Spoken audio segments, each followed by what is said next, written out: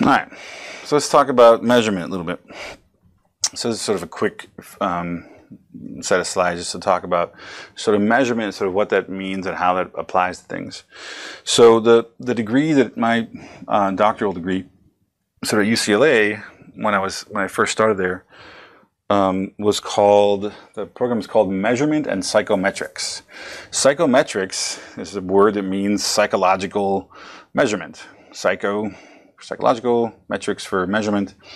So it's funny because I remember even thinking back then that the program name was redundant. It was called Measurement and Psychological Measurement. So it's kind of a weird, but that's what it was called then. But by the time I was in my fourth year or so, they changed the program name. The program was the same, but they changed the program name to quantitative psychology, which is a little bit easier to handle. By the way, so going through, and even now, people ask me, "Oh, you have a PhD? What is it in?"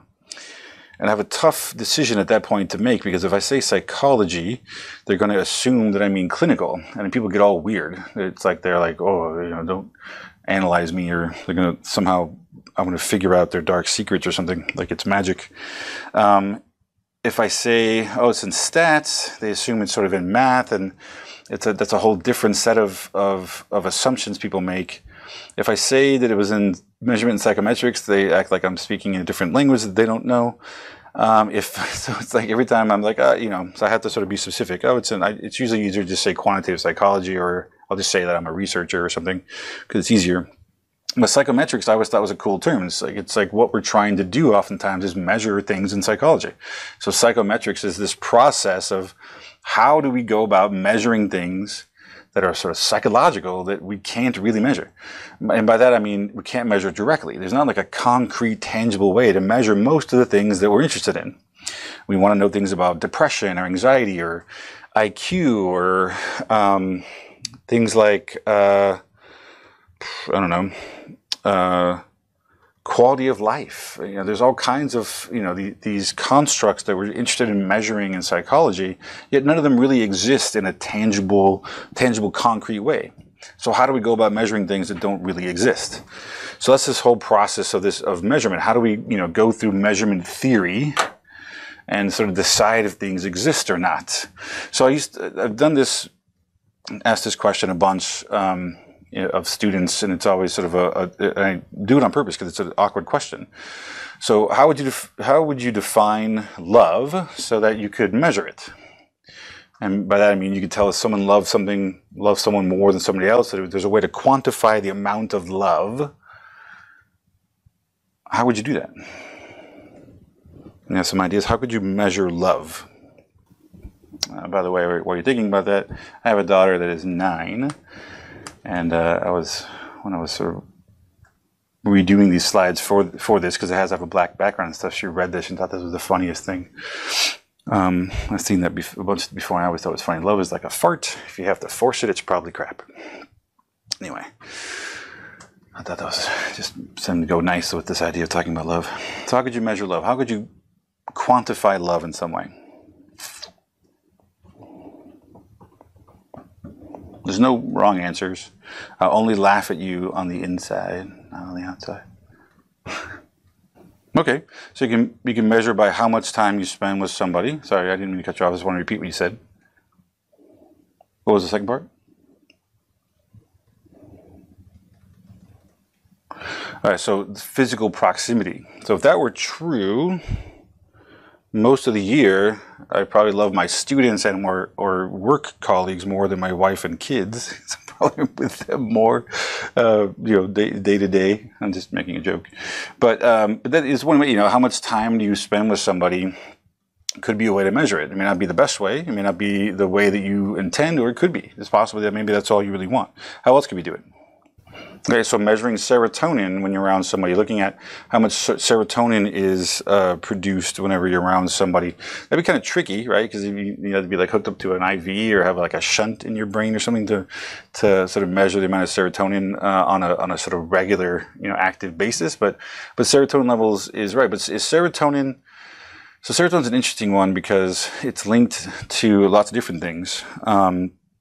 So it could be love, but it could be a number of other emotional things that relate to serotonin, right? anyway, that's a whole other conversation. But that is changes in serotonin, the amount of serotonin relative that person to another person is another way we can do it. How else? Maybe you're having a tough time thinking about it because you got that "What Is Love" song stuck in your head now. What is love?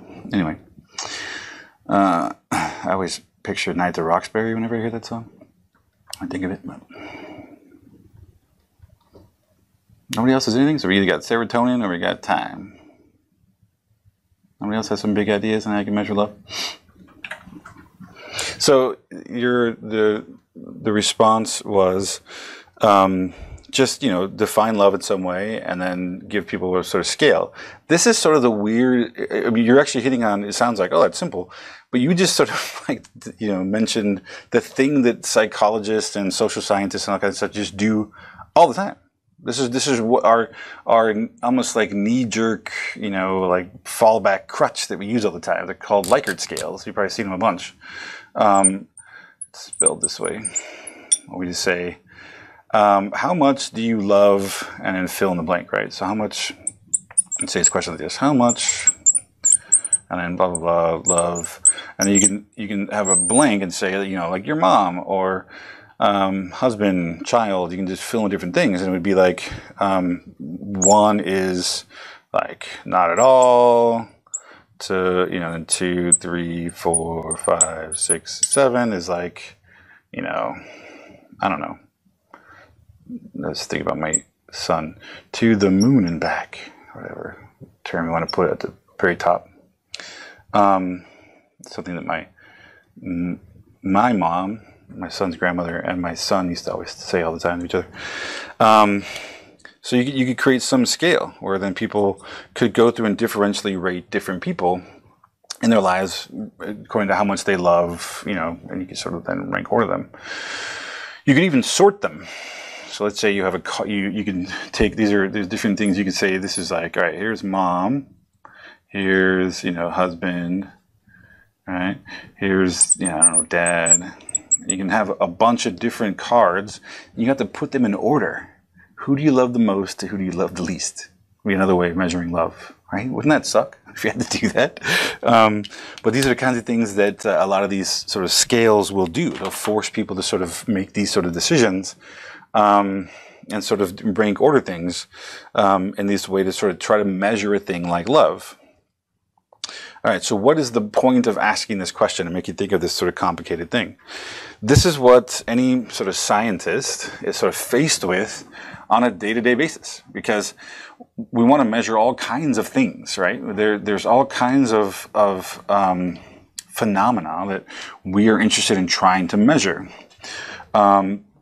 Right now, because of the social context of things, measuring things like racism and discrimination are a big sort of topic right now. And the way that racism and discrimination and stuff has been defined, like how we even define those constructs, has changed remarkably over time from very overt forms, very visible, physical, sort of overt, observable forms of racism and discrimination to much more sort of subtle, covert forms. So even things like that, there's like a moving target for how you define certain things. So how do you go about trying to measure differences and sort of quantify things like that? And I worked, when I was a grad student here, I worked with a professor, Michelle Wittig, who was a social psychologist here, on a project where they had students going into high schools around CSUN and doing like prejudice reduction curriculum, trying to get kids to work together, doing things like the blue-eyed, brown-eyed sort of things, and the jigsaw classroom, and just doing all kinds of activities to try to increase, or I should say decrease prejudice, decrease discrimination amongst high school students of different races and ethnicities. So we were... we then had to sort of define what those things were and try to measure those things. And that was a very complicated process, trying to really quantify different aspects like that. But I always go back to that thinking, we have to do that with sort of everything. Everything that we want to measure, everything that we want to do, we have to figure out some way to measure it in some way. I just say it some way twice. We have to figure out some way to measure it so that we can quantify things and actually do the kinds of experiments we want. Now, this process, this idea of sort of measurement sort of sits in this weird area where it's sort of part statistics, but it's also part research methodology, because this is really a topic that can be easily covered in 321, because it's really defining the pieces of the experiment, of the research design. But everybody has to go through something. If love is something I'm interested in, I have to figure out a way to measure it, and that becomes sort of complicated. So measurement is, most psychological phenomena do not really exist. So how do we study it? There's lots and lots of, I just sort of mentioned some of the phenomena studied in psychology. Like, what kinds of things are any of you interested in sort of studying or going into in the field of psychology? What topics are you interested in? And just to give you get some ideas of different types of phenomenon that don't really exist, and yet we try to study them. Something had to bring you to psychology in the first place. What are you interested in? Okay, neuropsychology. What in particular, like things like psychological disorders or brain trauma? What kinds of neurological things are you interested in? Okay. Yeah, there's actually a dementia clinic here on campus. Do you know that? Yeah, so I don't know how active it is, to be perfectly honest, but the chair of our department, Jill Rosani, did, or I think still does, run a clinic to train the clinical psychologists to work with dementia patients. So yeah, it's actually run, at least it used to be run out of Monterey Hall, which is on the very corner of Zelza and Nordhoff? Yeah, Zelza Nordhoff. It's that sort of brick building there. They used to have a clinic that ran out of that building. I mean, I'm sure right now during the pandemic it's probably not running, but we do have a dementia clinic, which our clinical master students and stuff are actually trained in those procedures. So think about dementia. Dementia is an interesting one because it has lots and lots of measurable components. Being able, not knowing who you are, where you are, forgetting language. There's all kinds of things that go along with dementia.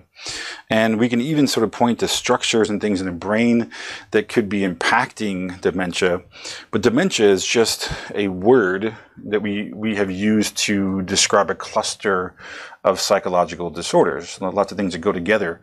And so it's not something that really exists in and of itself. It can't just say, oh, this person's a 10 on dementia, this person's an 8.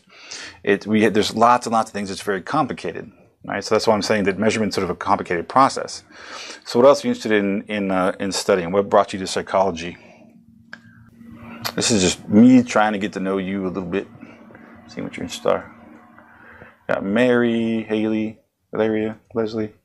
What brought you here? What brought you to psychology in the first place? Was there any particular topic that you were drawn to, in the biopsych stuff? Okay. So there wasn't any in particular, you just liked the delivery of the course and things in biopsych as opposed to the bio classes you were taking before that? All right. Anybody else want to share? So it's like Kyle and Valeria have something in common, like both into sort of the biopsych side of things. Anybody else interested in stuff that's more clinical? Like you want to be a clinician, you want to be a psychologist. And by that I mean a clinical psychologist, like a licensed psychologist. No one? I was trying to think if there was anything in particular back in the day that sort of brought me to psychology. I remember, being really struck by social psychology and the stuff there, and trying to understanding people's behaviors as it relates to other people, and understanding intergroup relations and stuff like that was a big interest of mine in sort of late undergrad, early grad school. I worked again with Michelle Wittig, and there's a couple papers we published around stereotyping and discrimination stuff. It was quickly after that it was actually because of that project I got involved in doing sort of large data analysis stuff that sort of took me into the more quant side. But the reality is, I sort of found everything interesting about psychology, just trying to understand people and understand how what makes people do the sort of strange things they do. So everything from abnormal psych, I mean, understand why people get depressed and they can't sort of get undepressed, right? Why can't we just decide to not be depressed anymore? Like what are the things that sort of lead to people having panic disorders? I mean, all those sort of clinical psychology things were all interesting to me, but I also like the sort of brain and behavior stuff too. Like, how is it that neurochemicals and psychopharmacology and things affect the way that our brain works, and why are certain people's brains sort of wired in a different way than other people's? All those things seem fascinating to me. And with everything I'm saying, I'm talking about all this stuff because all those things, I mentioned depression, I mentioned anxiety, I mentioned, things like neurological disorders, and all of those things don't exist. Like they're not tangible, concrete things that we can just measure. I can't just take a tape measure out and measure it. We have to sort of go about it in a roundabout sort of way. We have to figure out ways with which to measure those things. And that's what this process is all about. So the main thing that I want to get across in this slides about sort of measurement is this idea of operational definitions. So you see up here at the top, Dear Sainta, I mean, if you're Christian or not or whatever, this is not meant to be a religious thing. It's just the idea here. Please operationally define good. Love your friendly researcher. So what this is getting at is, the stories behind sort of Santa and Christmas and things are always about, you have to be good in order to get presents, right? So good children get presents, naughty children get coal, or they get eaten by Krampus, or whatever version of that story that you like. But it's never really stated, well, what do you have to do to be good? Like, what exactly do you mean by good? How do I need to be a good child to get presents? Like, let's break this down into, distinct details about what exactly it means to be a good kid. So this is the same process that we go through with everything when it comes to psychology. When we say we want to measure intelligence. All right, so we have this thing that we want to measure. All right, so intelligence is something that most everyone would agree is a concept that we all sort of agree is real, right? People are more or less intelligent. There is some kind of intelligence that we can at least agree on to some point. We may not agree on the details, but this idea of intelligence seems to be something more or less readily agreed upon. But it's not a real thing. Like the idea of what intelligence is not a tangible, measurable thing in and of itself. So what do we have to measure intelligence? Well, we have things like something like IQ. Let me know what IQ stands for.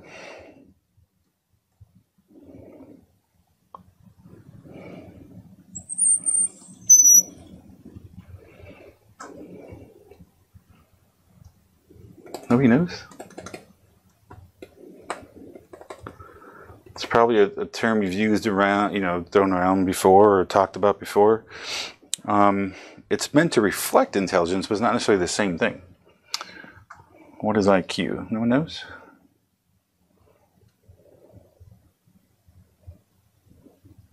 I'll give you a hint. The I stands for intelligence. What's the Q?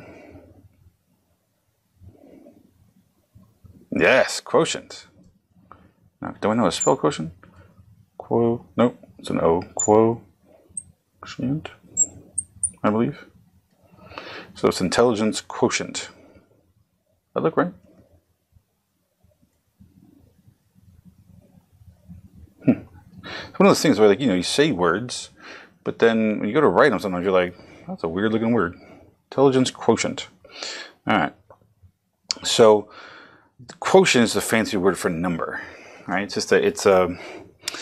We want to put a value on IQ, on intelligence. So an intelligence quotient is really just a measurable version of intelligence, some way to measure it. So how do we get from up here? This is sort of, I'll write in different color. This is sort of this sort of metaphysical, can you read that? Yeah. Metaphysical idea up here, right? We're down here. This is like the tangible reality. This is like how do we make this a real thing we can measure? We make that link with,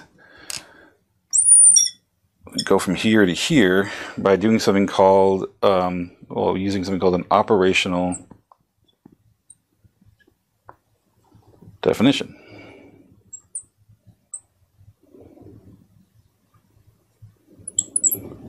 Does anybody know an example of an operational definition of intelligence into an intelligence quotient? What's one way in which intelligence is operationalized this way?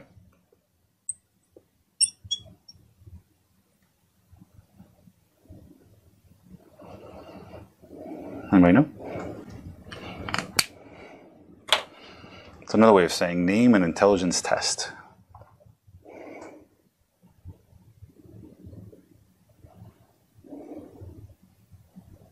Does anybody know the names of any intelligence tests?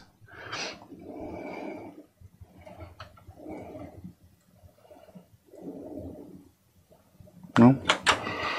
Well, you have one that's probably been around the longest is something called the Stanford Binet.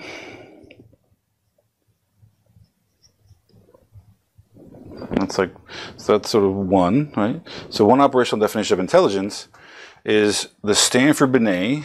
You know, has a bunch of questions and activities that you do, and that's supposed to then give you a measure of your intelligence. So one way in which intelligence is operationally defined is as the Stanford Binet. There's a lot of different ones. There's another one's called the WAIS, W-A-I-S. This stands for the Wechsler Adult Intelligence Scale. So it's just another operational definition of intelligence. So we're operationally defining intelligence as IQ, you know, as the sort of WAIS, which sort of gives us an IQ. Okay. The differences here, Stanford Binet, this is like a side note, when it was really recently developed, was a bunch of questions, and it actually relied a lot on reading ability and comprehension.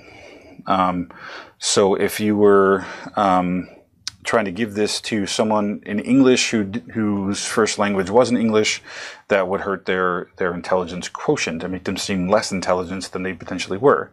If someone didn't read, like they were illiterate, they literally couldn't take the test.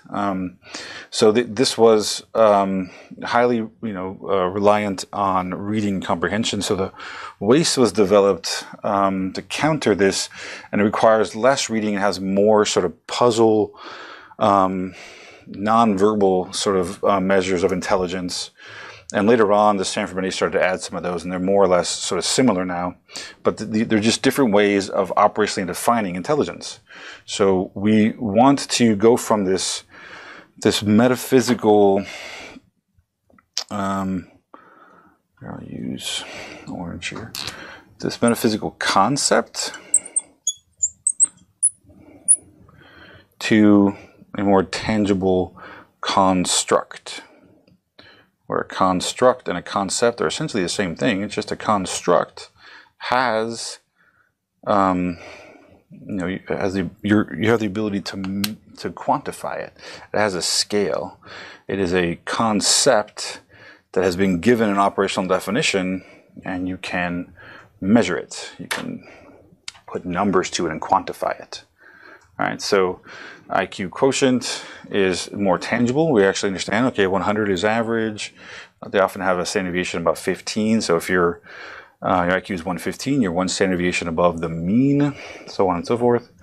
It has a tangible, understandable sort of measurement scale to it, which turns it into a construct.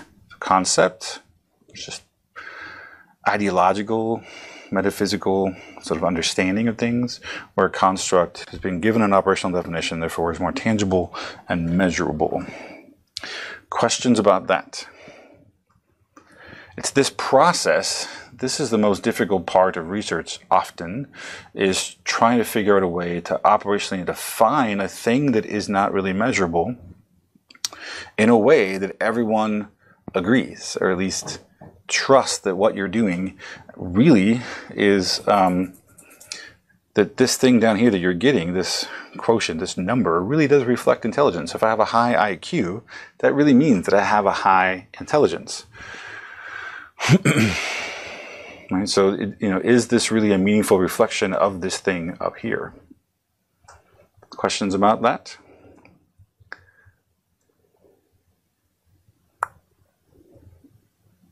All right.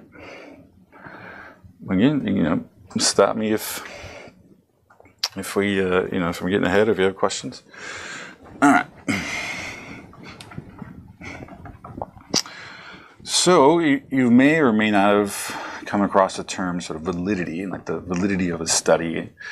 And a lot of times people tend to use it to refer to like the trustworthiness of a study.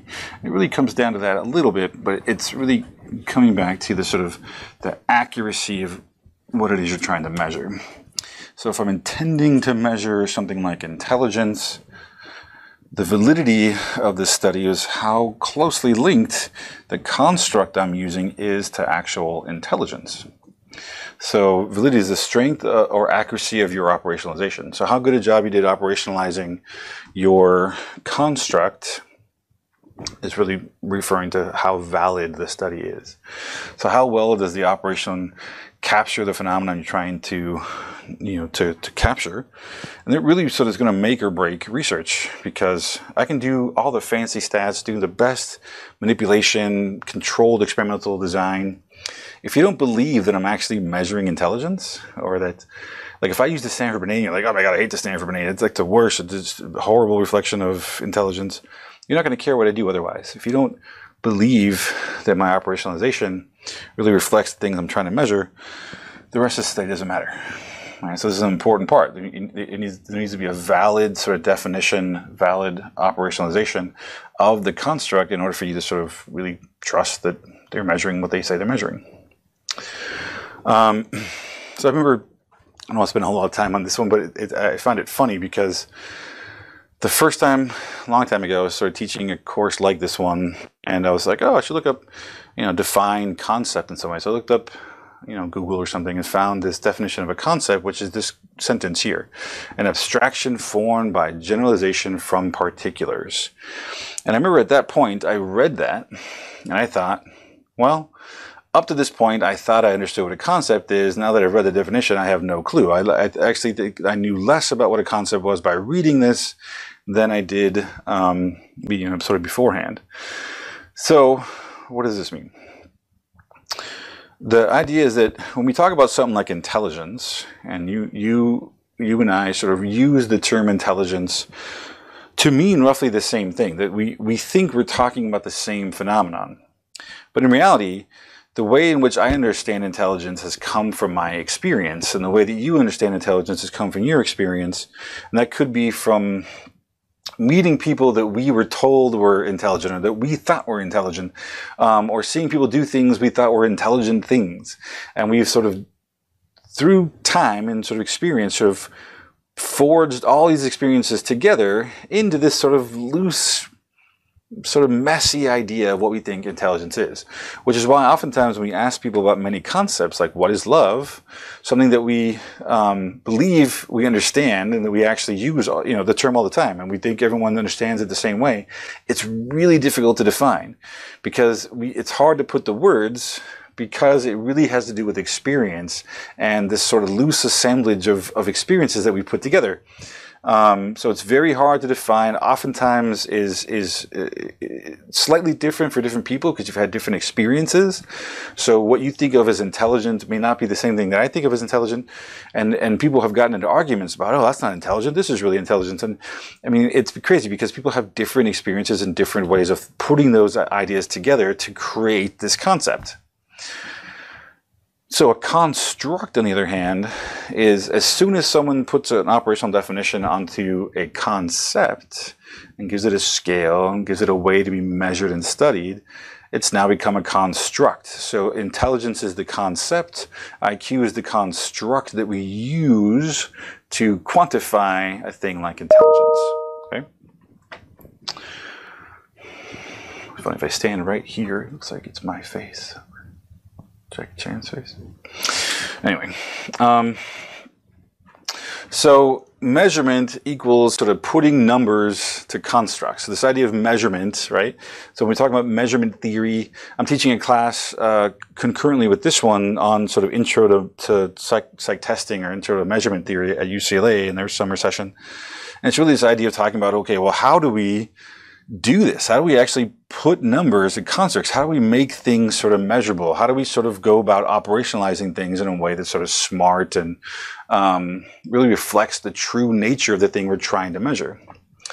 So the way in which we assign numbers to constructs is part of the operationalization, but also it's going to guide how we do our statistical analyses. So the different types of analyses are going to depend on the types of numbers we use when doing the operationalization. This is where we get to this idea of level of measurement. So there are typically discussed in textbooks and sort of everywhere, they discuss sort of 4 different levels of measurement. Okay? This sort of idea of nominal, ordinal, interval ratio, and the process of measurement theory or sort of operationalizing things, right, really comes down to these 4 levels, and each builds on the last. So ratio builds on everything that's an interval. Interval builds on anything that's an ordinal, and ordinal builds on everything that's a nominal. So what's the difference? So when we say nominal level of measurement, what does that mean? Yes. So that is like categorical. So if you think about nominal level, right, we're basically just sort of naming things. So that's called nominal. So we're putting things into categories and just naming things based on similarities. These things are similar, let's put them into a category and we'll call it whatever. You got men share DNA or share chromosomes or whatever. So, we'll call them men. Women are in a different category, right? So it's a qualitative difference. So this thing tends to differentiate between things qualitatively.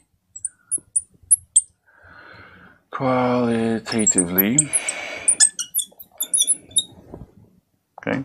We can assign numbers, which we often will do when we're doing types of analyses, to different categories, but those numbers are meaningless. They don't really reflect anything at all. They're just a way of sort of differentiating between groups. How does ordinal differ from nominal? Yep, so this really adds in rank or order, right? Which is, again, it's called ordinal because you're actually getting in order to things. So one way of thinking about this is, so by the way, I'm going to say that this is sort of adding in rank or order. So this is adding rank and order to the properties that are in nominal. So ordinal data also differentiates between sort of categories, but it then also puts in order, which means that in order for things to have an order, there has to be sort of more ness or lessness of things. Right? You got to be able to talk about things in terms of, well, this is more than that, and this is less than this. So in order to have an order. So we can talk about sort of runners in a race in terms of order or ordinal. There's a first place, there's a second place, a third place, a fourth place. We know that the person in the second place took longer than the person in the first place, and so on, but we don't know by how much. And the differences between each of the orders is not consistent, right? It could have been a millisecond between, first and second place runner, but it could have been a minute between the second and third place. There's really no consistency between the orders that you have with ordinal. So with that being said, how is interval different? The difference between values, what? You're on the right track. No, so you had it right. So think about what I just said. With ordinal, we know there's more or less, but we don't know. But the differences aren't consistent. So with interval, the differences are consistent. Make sense? So this adds in sort of equal distance between values.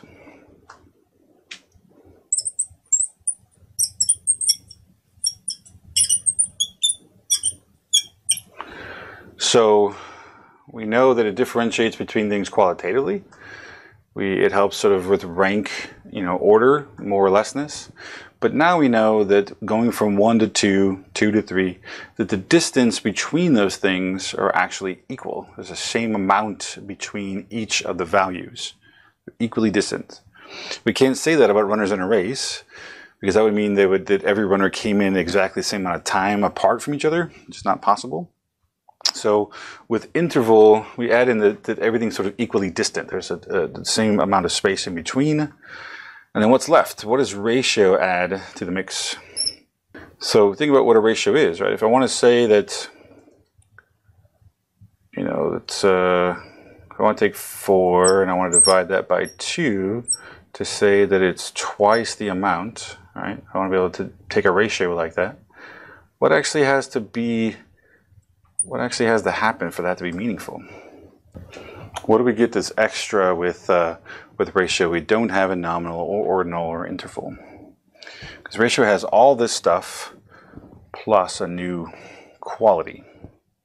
What is that quality? Yes, plus an absolute 0. So sometimes people, instead of saying an absolute 0, think of it as being a meaningful 0, if you like it that way better. That the 0 has to be a meaningful number. So I'll give you an example. If, go back to, the Likert scale. 1, 2, 3, 4, 6, 7. And let's say this is disagree to agree. So this is some question like, I don't know, I think it's something goofy.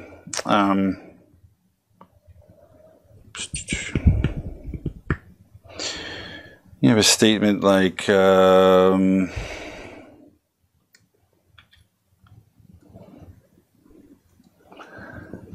don't know. I like, I like the iPhone. I don't know. Okay. Some statement like that. You're supposed to rate how much you agree. Okay. So you have an iPhone. You're asked if you like it. So someone's down here. They say disagree. You know that they don't like it very much. Someone up here at agree at 7 means they like it. Quite a bit. Great. So we know that. We definitely know there's order. Someone down here, right, is above, has more agreement than someone down here at the bottom has less agreement. But are they equally distant? Do I know that the change here is the same as it is there? Right, I might be able to argue this, and say, look, I wrote the numbers essentially equally distant, and let's say that we all believe or agree that the change in agreement, an actual agreement from 1 to 2 is the same change in agreement from 2 to 3 is the same change from 3 to 4, right? So let's say we all agree with that, which is, by the way, is already tough. But can I say that someone who chooses 6 as their answer agrees twice as much as someone who answers 3? Does a 6 agreement mean twice the agreement as a 3 agreement? Why or why not? There's 2 answers, either yes or no. I guess the more complicated part is why.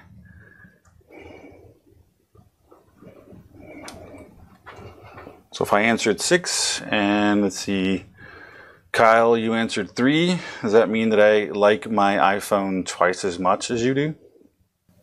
You would think so? So that's what your response is saying. Yeah, you would think it would mean that. It's what a lot of people would sort of think about this. But here's the reason why we can sort of change this around.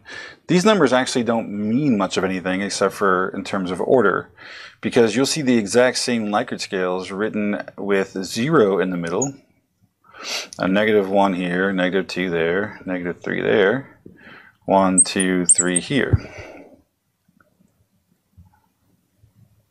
And now all of a sudden, it doesn't seem like 2 is now 3 times 1 anymore. It's the same distance. So we can sort of, argue fairly well that there's an equal distance maybe between these numbers, but to argue that 6, in the number 6 really means twice 3 is rough because we don't have a solid anchor point. 0 doesn't mean anything. So there's like an imaginary 0 over here, right, that we don't see. But 0 doesn't mean anything. I can actually use negative numbers here. It doesn't mean anything, right, because there's no sort of absence of agreement. It's just I either disagree or I agree, but there's no like absence of, there's no absolute 0 that means a sort of absence of agreement. I can really put 0 anywhere. 0 is just another number. It's another placeholder. I can use negative numbers and it doesn't affect anything. In order to have ratios that mean something, it has to be anchored at 0. 0 has to be something meaningful to give the rest of the values meaning in that way, so that when we take ratios like 6 divided by 3, we could say that that means there's twice of the thing that you're measuring. That's why 0 is important.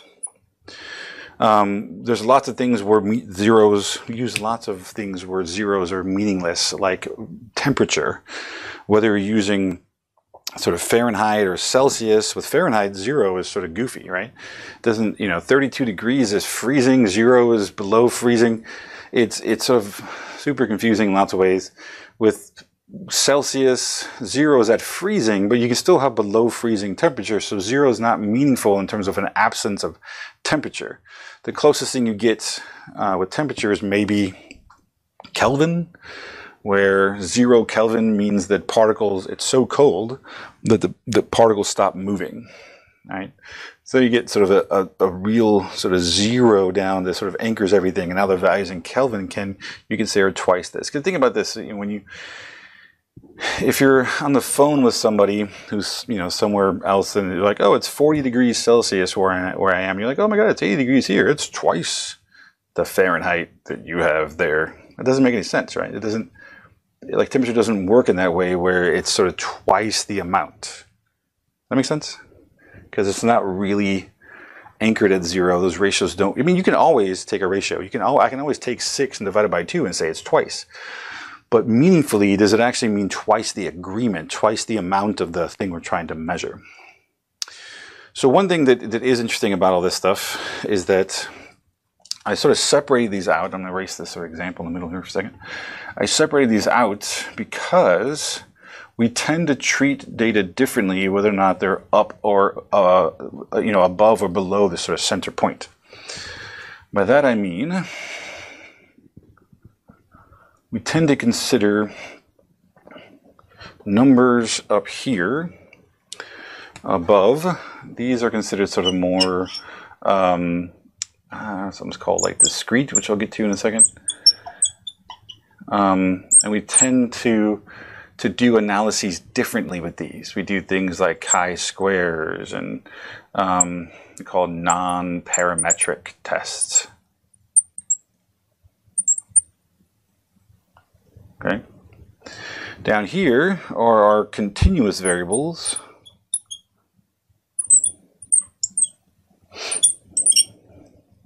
And this is where, we tend to do our, t-tests and, ANOVAs and all the stuff we're going to talk about are the focus of variables that are measured either at interval or ratio level.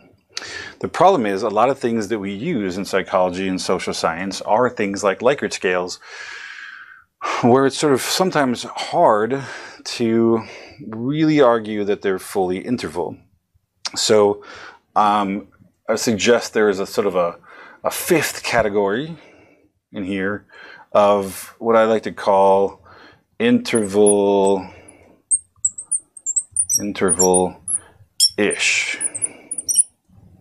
or interval adjacent, because it's not adjacent. It's not really interval, but it's sort of close. So with Likert scales and scales like that, we tend to say, all right, if it has enough categories, like 7 or more choices, we can sort of treat it as if it is interval for a lot of these kinds of tests, and they function fairly well. So even though they're not truly 100% interval in terms of being truly equally distant they're sort of close. They're interval adjacent, interval-ish, interval-esque. All right, questions about this stuff? Some other just definitions of things. We talk about variables and constants, and instead of thinking about some complicated sort of definitions, you know, variables vary. It means they take on multiple values, multiple types in a context.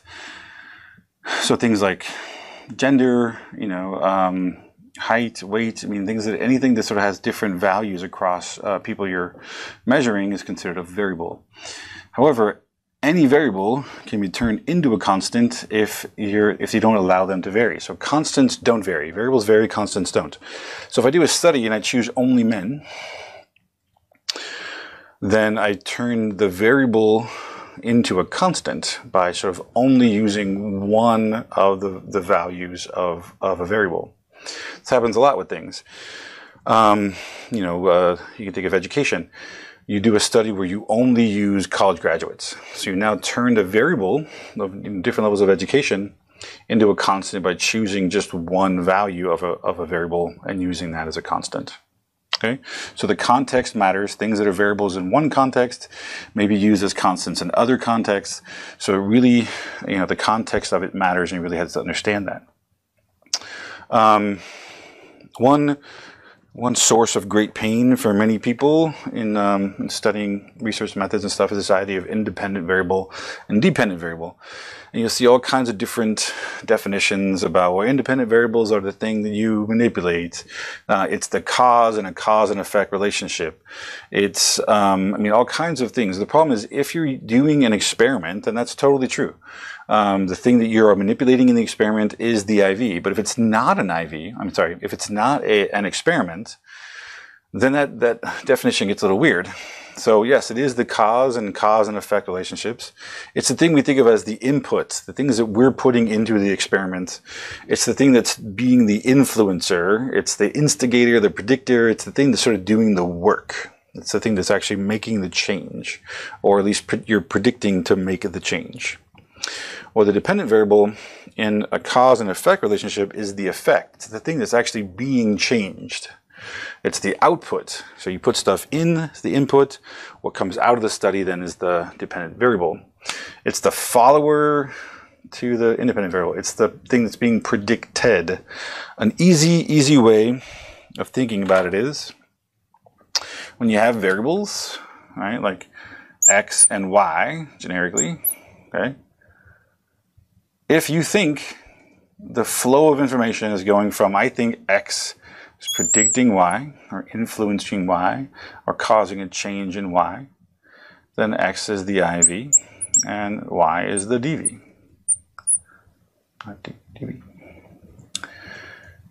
If in a different circumstance, the same variable y is thought to affect the variable x, right? So you think in some other scenario that y is influencing x, then this becomes the IV, and this is now the dV.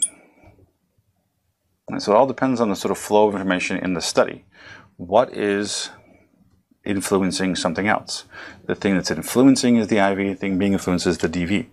What if you have something like this, where I just think x and y are related to each other?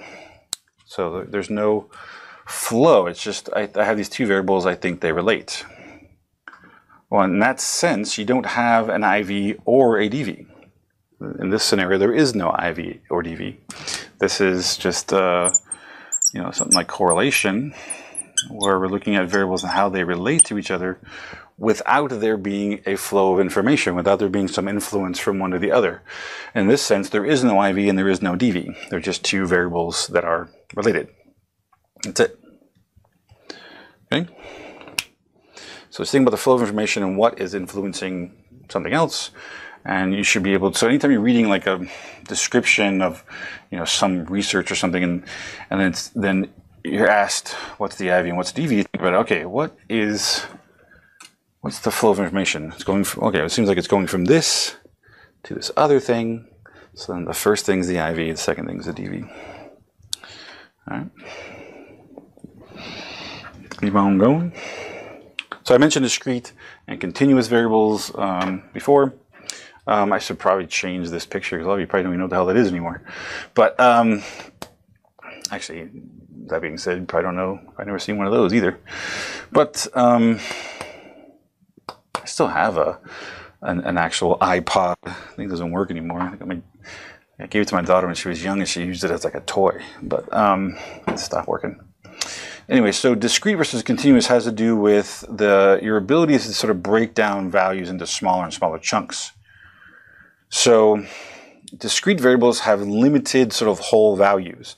So when you look at a digital clock like this, you're not able to get past the minutes to get into seconds or milliseconds or any further sort of smaller increments. So therefore, it is considered essentially discrete. Right? These are discrete numbers. You just see when the minutes change, that's it. Same thing. The reason I put this iPod here or your phone or any sort of MP3 player could replace this picture here. The reason I put that there is because of the difference between digital and analog music or sound in general. Digital music actually has holes in it. It actually has information that's removed to make the file sort of smaller. And when we listen to it, we actually hear it as continuous sound, but really it's just a series of sound, silence, back and forth. So digital music is really discrete. It actually is missing a lot of information. It isn't a continuous sound, but a sort of a series of sound bits that you're hearing sort of in succession. The same thing with watching a movie. Regular reel-to-reel movie or even a digital movie, you're being shown flashing images at a rate of, I think it's like 20-something frames per second. So you're seeing a continuous image, but really it's a series of discrete images. Now you get to something like continuous as a contrast. It's like a stopwatch with the second hand here, or you get down to even smaller increments. Is considered more continuous because you can stop it and break down the time into smaller and smaller increments down to milliseconds and smaller things like that, as opposed to a digital clock where you can't do that. Back in the day when we used to record on reel-to-reel tape like this is sort of the analog version of sort of music where things were recorded on tape or on records that were actually considered analog. And there were people to this day that will spend extra money and funds like vinyl records have actually had, as CDs and stuff have sort of been dying. Vinyl records have actually come back around and the market's sort of grown somewhat. People going back to this idea of sort of analog, sort of fully formed music that has all the sounds and all the stuff there without losing any information, sort of a lossless format. Anyway, so because it's recorded reel-to-reel, the sound is recorded continuously without there being missing components. So it's considered sort of continuous sound.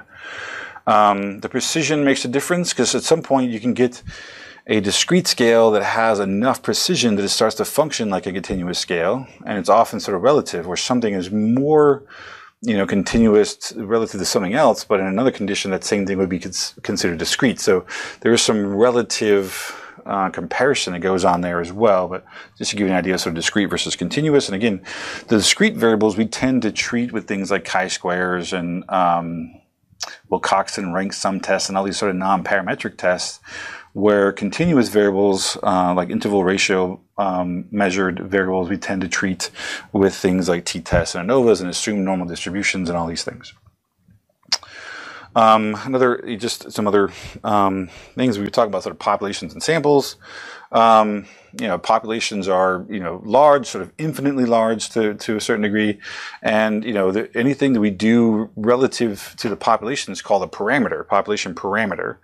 And the whole point of a class like this one, where we're talking about inferential statistics, is this idea that we're going to take a large population like this. We're going to take a sample out of that population and create a small representative version of the larger population, and we're going to do stuff to them. We're going to manipulate things. We're going to do experiments. We're going to give them surveys. We're going to do whatever it is we're going to do as part of our study. And whatever we do to them, whatever we measure about them, is called a statistic.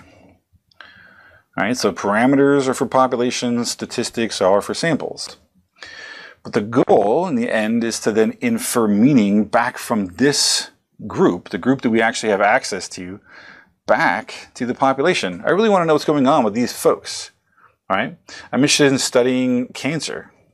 So I take some cancer patients, cancer folks, people with cancer, study them, give them drugs or chemotherapy, radiation therapy, whatever I'm doing to them, so that I can infer back how those things would affect the larger population of folks diagnosed with cancer. Okay, so this idea of inference is really referring to how do we go from this people that we have and can access back to the larger population.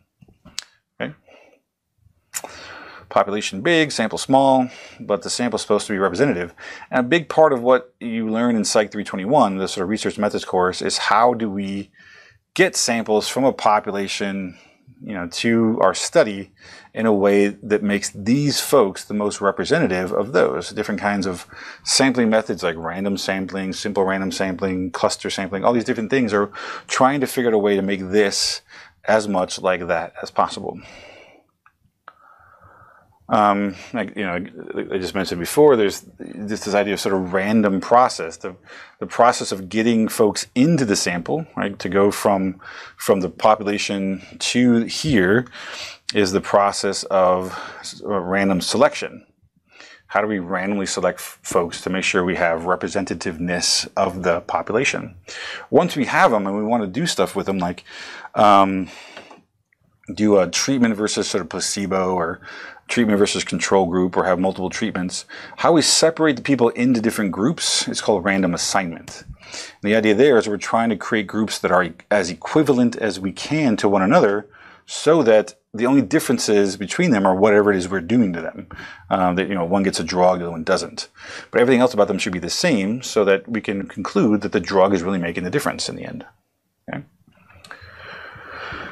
And we don't have to go through this, but it's interesting to we're going to get more and more into this idea of sort of going through different things that are referring to sort of Greek letters, where we use sort of Latin letters like X and Y and things like that.